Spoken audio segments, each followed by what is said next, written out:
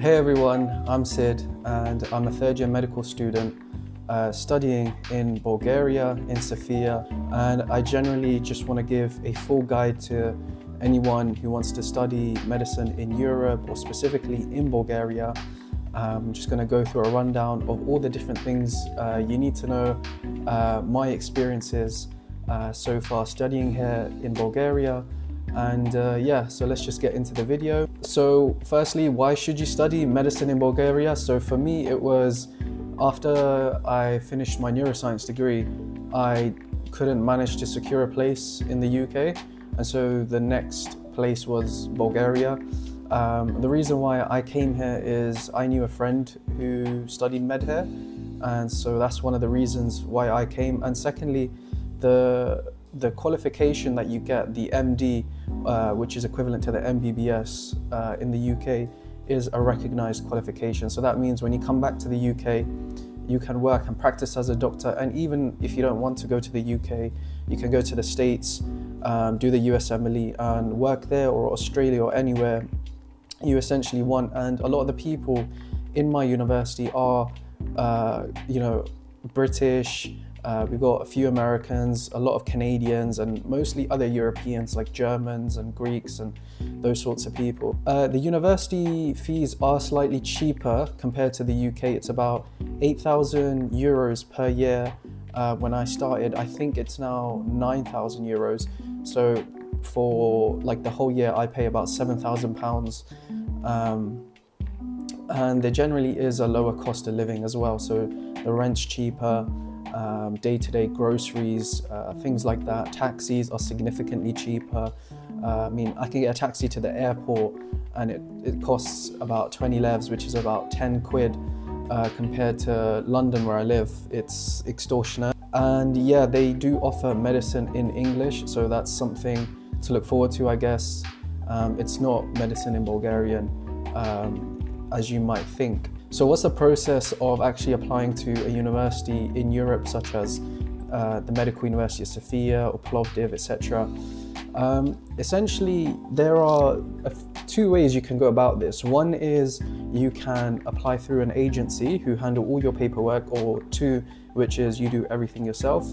I wouldn't recommend doing everything yourself, just go through an agency. So there are a few different ones. I came with Interhex. There's, I think, Study Medicine Europe, but essentially, yes, it does cost quite a few £1,000s to go through those agencies. I think it's like £2,000 or £3,000. I mean, I don't know what the prices are.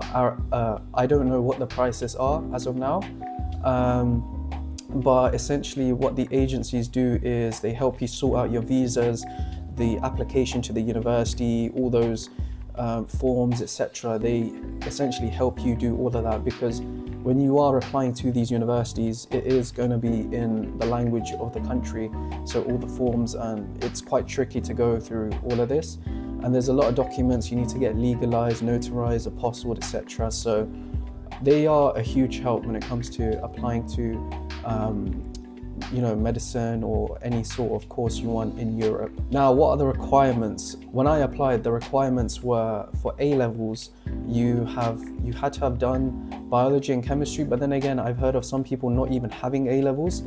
But I think just to give yourself a better opportunity is to have bio and chem as A-levels, and of course GCSEs. You don't really need anything else other than that. And when you do apply to these universities, so for Sofia there is an entrance exam, and there are three components to that entrance exam. So there's an English, a biology, and a chemistry part of the exam, and they're very, very straightforward, easy to answer questions. But the only thing I would say is that there has been a lot of competition. So, it's probably not super easy to get admissions as you would like 5 years ago, just because loads of people are thinking of doing this. So in those entrance exams, you really need to get the best grade you can. And, like when I say the best grade, I mean you can only get like one answer or one question wrong. Because it's just going to be a problem if you've got like a few wrong, and then that puts you in a lower ranking, and then the top 50 students are granted an offer to study, whilst you're going to have to look at alternative pathways into studying medicine. So life as a med student, I mean, you have lectures and seminars. Now, lectures are standard, as you would expect in the UK. They are not mandatory, you don't have to go to them. But seminars, on the other hand, are like a compulsory lesson. You have them scheduled throughout the week for your different modules. For example, in first year, you would have a seminar for medical biology and medical physics, etc. And you have to go to them. Otherwise, you get absences because the professors, they mark your attendance, and you know, you can't have a lot of absences. I think it's maximum of 2 absences per semester. So if you have any more, you have to either, you know, one, make up a replacement during that week for that class with a different professor, or at the end of the semester, you're going to have to pay for those missed classes, because if you don't pay, then they won't register you for the exams, which is a bit annoying. You don't have that much freedom in terms of going away, studying by yourself, because, you know, you have to attend these seminars. And well, these seminars are for like the first 3 years. So years 1 to 3 are your preclinical departments. And so when you study for the subjects there, you have seminars, you have lectures, and then once you start from year 4 and onwards, up until year 6, year 4 is typically, that's when your placements will begin. So you don't have seminars, you just pretty much wear your scrubs, go to the hospital on your rotation.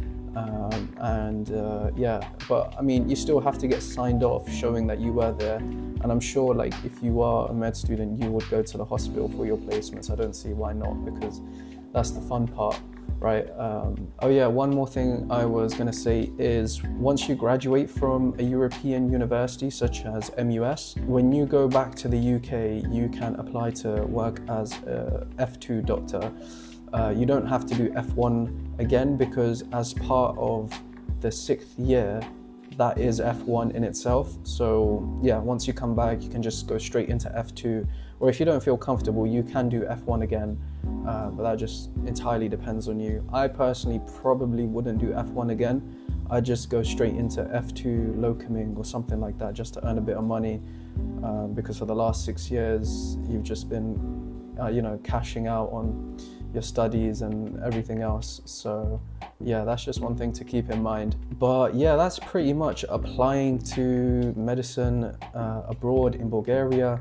You know, it's probably similar in other European countries like Turkey or Georgia, etc.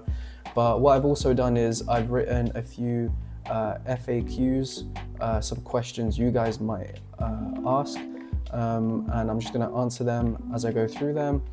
So question number 1 is the degree recognized internationally? Can I practice in my home country after graduating? Yes, you can.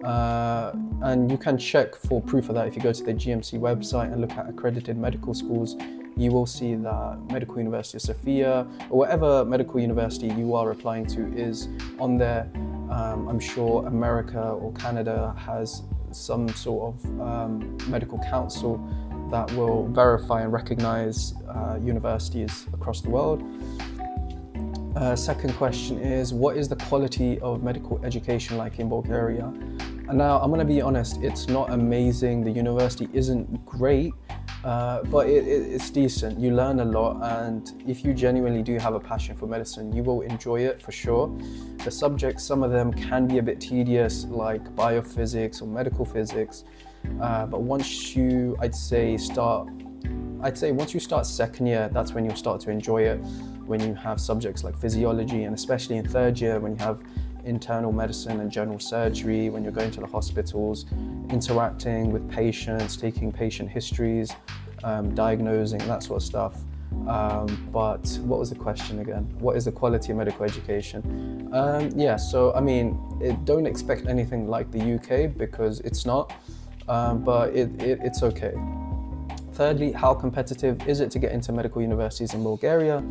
I remember when I applied, it wasn't super competitive. I mean, it still was, but I think now it's really, really competitive. It is quite, I wouldn't say difficult, because it's not difficult. It's just, I mean, there are a lot of people applying to the same university, so it is quite competitive. Next question is, when should I start applying and what are the deadlines? Normally, I mean, the earlier you apply, the better, but a lot of people, what they do is when they find out they didn't get the A-level grades for their UK universities for medicine, what they do is they just apply directly after A-level results day. The sooner you apply, the better, because then it's a lot of paperwork, it's a lot of hassle, especially with these agencies, because there's a lot you have to do in beforehand. So I remember when I applied, it was in February, and the semester actually begins in October for first-year students. Next is, are there any scholarships or financial aid options available? Sadly, no. As a UK citizen, a British citizen, we don't get any financial aid, so every year you are literally going to have to pay, well, every semester, you are going to have to pay the semester fees, which is about $3,500, give or take. So no scholarships, no financial aid, so it's just pretty much you on your own. Next, are there any hidden costs? Yes, textbooks. You have to buy textbooks for certain subjects, and they can be quite expensive. Usually, you also need a lab coat, but depending on what agency you came with, they will hook you up with one. And yeah, I mean, mostly it's just textbooks. They are quite expensive. How diverse is the student population? It is pretty diverse. There are a lot of UK students coming in. There's a lot of Germans and Greeks and other Europeans like Italians and Turkish, etc. So it's really diverse. I mean, you have people who join first year who are like 27, 28, so it is pretty diverse. What kind of accommodation is available? Now, it's not like universities in the UK where the university gives you your first year accommodation and you're living on campus, etc. When you come, you are going to have to sort out your own apartment. So what I did is, when I came with my mum, we stayed in an Airbnb for about 2 weeks. During that time, we just found a bunch of estate agents, went around looking at properties, different apartments, something near university, and eventually I found an apartment I really liked. And yeah, that's all it is really. It's you finding apartments yourself, paying the rent there and figuring all of that out. As long as you get a good estate agent, that should be fine. I mean, it's not really dodgy or anything like that, but yeah, there isn't any sort of student hostels or things like that that I know of anyway. What is the teaching style? I mean, like I said earlier, there's lectures, there's seminars. I mean, it's just subject specific.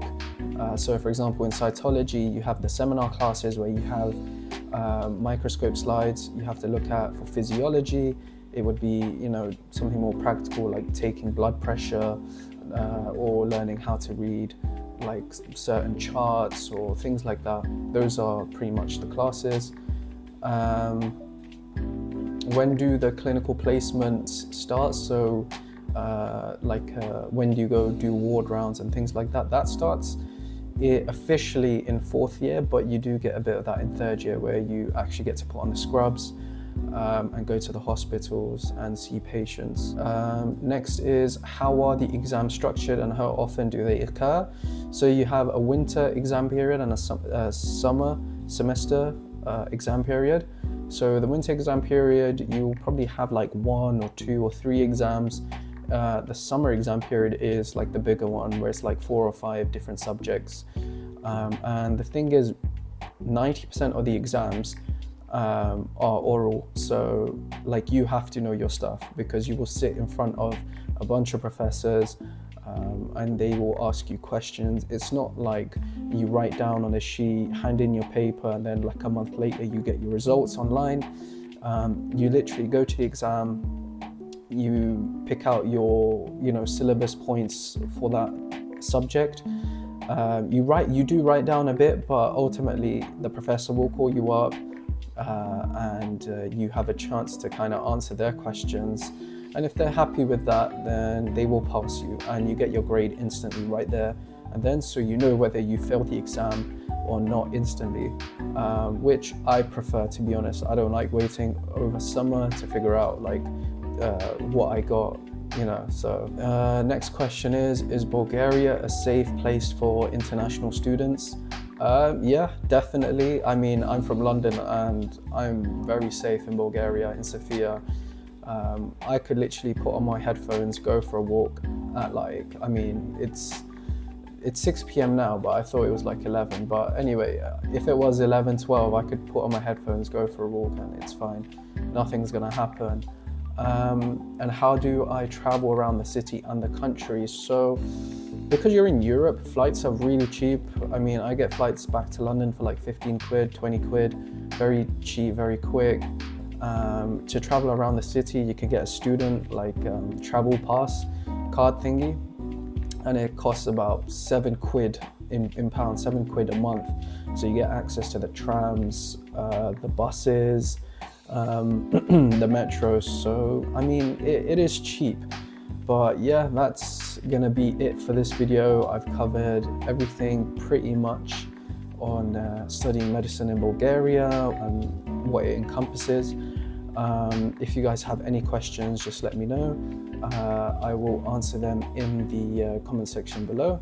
But yeah, I'll see you guys in the next one.